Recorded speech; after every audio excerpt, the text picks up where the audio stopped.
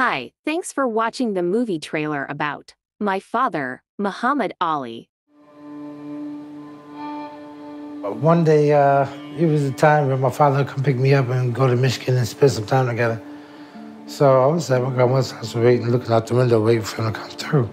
So I'm up here looking out the window, waiting until I see the car, pull up. The car pulled up. I was like, he picked me up. We headed to Michigan. It was a TNA stop where the truckers could go and fill up their gas, get some food, relax, unwind, stretch out. So we stopped there. I said, Daddy, I'm going to get me something to eat.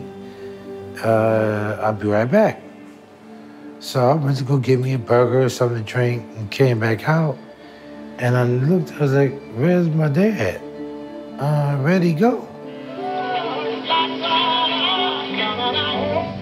So at that point, I was bawling in tears. Mind you, I'm like 14 or 15 years old and I'm crying. One white couple came and said, what's wrong? I was like, oh, I was gonna get something to eat. My father just left me up here. I remembered the number to Michigan.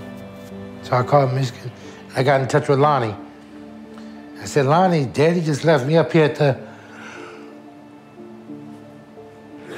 the Travelodge. When he come in, can you tell him to come back and get me? She was like, well, I can't leave at this time because I'm doing something, but when your father come in, I'm gonna let him know to come back and get you. He never made it home. He remembered he had somebody to cover, so he turned around, came back. I looked at him, I was like, why'd you leave me like that? I mean, you left me stranded up here. I told you I was gonna get something to eat. What happened? I forgot I had somebody in the car with me. I didn't know Parkinson's was setting in at the time.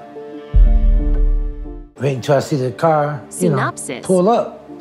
The car pulled. His documentary tells the story of champion boxer Muhammad Ali through the eyes of his only biological son, Muhammad Ali Jr. Muhammad JRB struggled with bullying, abandonment, addiction, family, and heartbreak to ultimately find peace. Oh, I was gonna get something to eat. So I called Michigan. I got in touch with Lonnie. I said, Lonnie, Daddy just left me up here I turned around, came back.